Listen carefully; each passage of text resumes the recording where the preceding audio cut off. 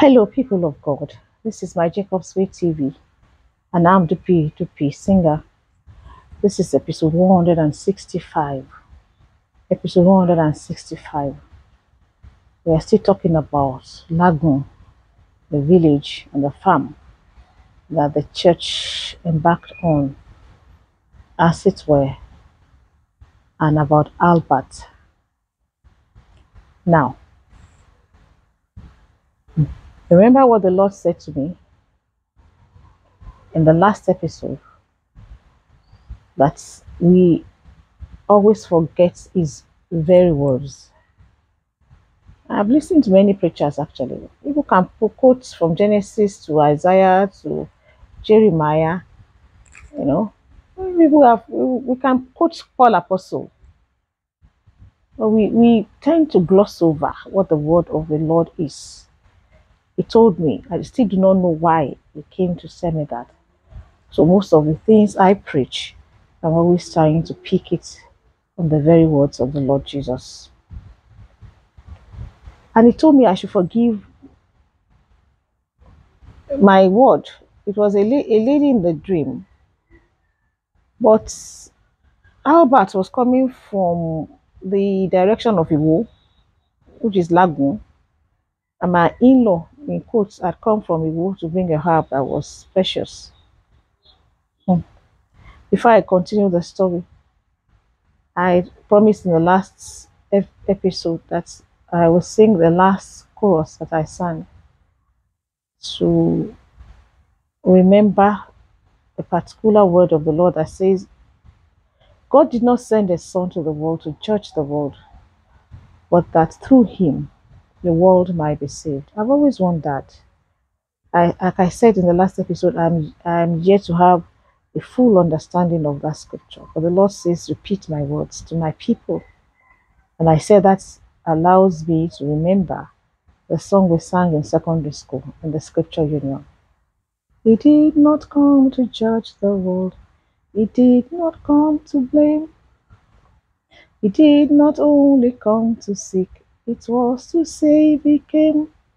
And when we call Him Savior, and when we call Him Savior, and when we call Him Savior, then we call Him by His name. And when we call Him Savior, and when we call Him Savior, and when we call Him Savior, then we call Him by His name. That message is for another day. But remember, the Lord said, repeat my words. And He said, forgive your word. She had apologized to you. That's one of my words. Forgive. So Albert now, one day the bell rang of the door. There was a knock on the gate of the door of the house. And it was my husband that came downstairs to open the gate. It turned out to be Albert in his farm uniform. And Daddy knew that I had been worried about him. So he brought him inside the house. He could not even sit on any proper seat because he felt it was dirty. Where have you been? I was angry. Where have you been? Where have you been? Where have you been? You, this guy, did I not warn you before that you should be careful? Did I not tell you they will envy you? Did I not tell you that trouble was looming? Did you hear? You were just walking about as a very proud man. Did I not even quote the scripture to you that they envied Isaac? Did I not warn you that this trouble was coming? And they were going to look for something to get you into trouble. My husband said, calm down, calm down. I was still seething. Yeah, I calmed down. And Daddy said, allow him to talk. He apologized. He did everything to apologize very humbly. And he told me his own side of the story. How the woman had been pestering him. How he had been running away from trouble. How he remembered that it was a woman that took him to a strange village because of infidelity or unfaithfulness. And how this woman was older than him and he did not want a relationship with her.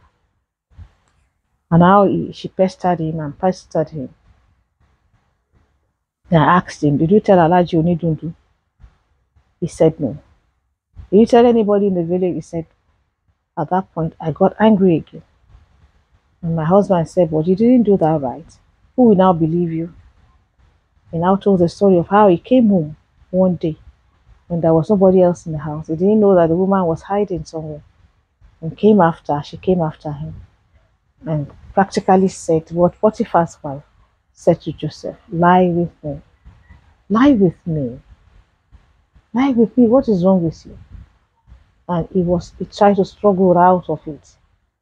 And as soon as he got out to the main road, there were youths coming, and the woman came out, screamed, and said he had tried to force me to lie with him. That was the beginning of the trouble. He himself recognized the fact that people had been bad mouthing him and had been saying, "Where did this one come from? That he wants to take over all our village," just by sheer looking at the sheer beauty of his farm. Albert is a good farmer. East is a good farmer. I would recommend him to anybody anytime. You know, you had a good point. I had defended him behind him. I had thought that what happened was what happened. But I was wondering why, when you knew you were in trouble, why did you not get in touch with me? That day, I cooked for him, gave him, took him to the bathroom. You know, brought everything for him to have his a shower, clean himself up. Daddy had to give him some of his own clothing so that he could have something proper to wear. Do not forget that I said he was a trader at the Mile 12 market in Lagos. I asked him, "Can you go to the market for me?" If Albert goes to the market for you, you would have thought that he stole in the market with all the things that he was going to bring. He had he lived in the market, he worked in the market, and he knew all the nooks and corners of the market. They quickly went to the market for me that day. Meanwhile, I had to speak to Alhaji Onidundun, and I told him this dream. I told him this dream. How, even though he was a Muslim, incidentally, the Alhaji passed on, you know, about 1 month away from this time I'm recording. I'm recording this episode today, the 2nd of January. I don't know when you'll be viewing it. Alhaji passed on. He was a good man. I hope one day that I will still have to do a video of him. How a Muslim man accepted me, a Christian, without any prejudice. May his soul rest in peace, like the people of the world will say. Now, I told Alhaji, the Lord Jesus came to me and said to me, somebody had apologized to me. Why am I still holding the person in content? Why am I still angry with that person? I said, well, it's the same thing. Even if you do not accept Jesus to be your savior, you accept him as a prophet. The prophet is saying, forgive. Why would you forgive this guy? He is with me. He came in his farm dress and he wants to come back to his farm. Please, can you tell the villagers to forgive him? That was when they said he should come back. But I did not trust them. And so I asked Pastor Emeka to go with him. And even then, when Pastor Emeka got there, remember what I said. He had to eventually kneel down in front in the midst of the villagers to say, please, take this guy back. I told them on the phone, and I'm sure that they all have children outside their neighborhood, outside their village. They had children who had traveled either to Lagos or even abroad. But we are all strangers and sojourners in other people's lands. And if they wanted their own children to be well taken care of, they should please start by taking care of Albert. And somehow that philosophy worked for them.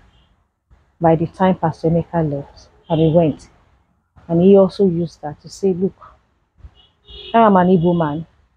I'm living amongst the Yorubas I'm not giving me any problem.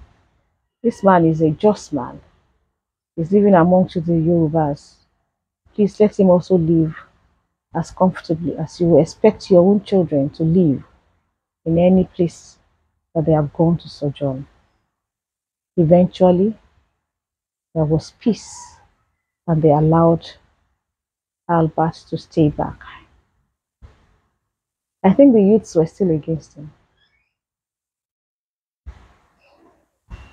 either because of their own idleness or the fact that I don't know. Because I kept saying to them, learn from this man. If I was going to end up as a farmer and I live in that neighborhood, I would have sat down with that guy to tutor me. Oh, he did almost the impossible. I told you I went visiting him. When he didn't know I was coming, his farm was beautiful, neat, clean. It's something that anybody should aspire for. But instead of learning from him, we envied him. And unfortunately, instead of him also to be humble, he was a little puffed up. You know, the story of Nebuchadnezzar. I have always asked the Lord, why were you that much against Nebuchadnezzar? If any one of us had built a city as beautiful as the Babylon of the days of Nebuchadnezzar, I tell you, you will have beaten your chest. You will have said, I tried, I've done something good. But that was exactly what the Lord did not want him to do. Because the Lord was passing on a message as far back as then, that nothing is given to a man. A man can own nothing except it is given from above.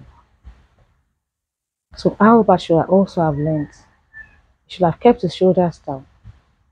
When he looked at his works, and he looked at the lazy people of the village, and he felt like a king. Unfortunately, his pride worked against him. And we had to use humility to cancel the evil that pride had created. He did not come to judge the world. Jesus did not come to blame. He did not only come to seek, it was to save that he came. And when we call him Savior, we call him by his name. Trouble was nipped at the top, but it was not completely gone. It was going to sprout again. I have to tell you in the next episode. I had to go personally to Lagun because I didn't think that Pastor Emeka could have handled the trouble that started again. You know that sometimes the ways of the Lord Jesus Christ that you claim to follow,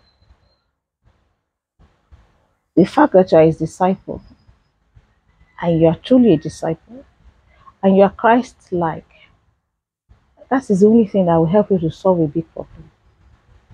Any other thing will fail. But like we always say, Jesus never fails. This is by Jacob's Way TV. I am Dupi Singer. Thank you for watching. Please subscribe, hit the notification bell, share, and leave a comment, and do all the needful. And don't go away just yet. The story is not ended. Thank you for watching. Bye-bye.